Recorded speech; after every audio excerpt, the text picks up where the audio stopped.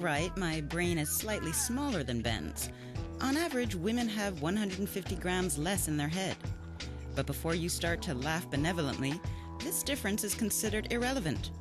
The rational managing director in our heads is the cerebral cortex, and that's only a few millimeters thick, though folded endlessly.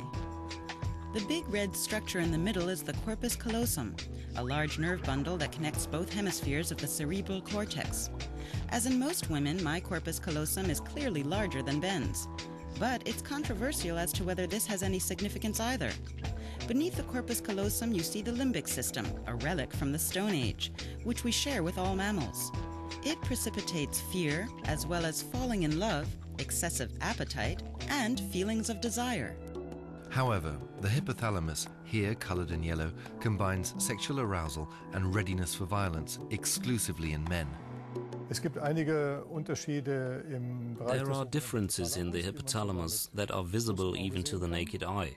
What is interesting is that this particular structure of the hypothalamus is very large in men, and only in men it is in charge of both sex and violence.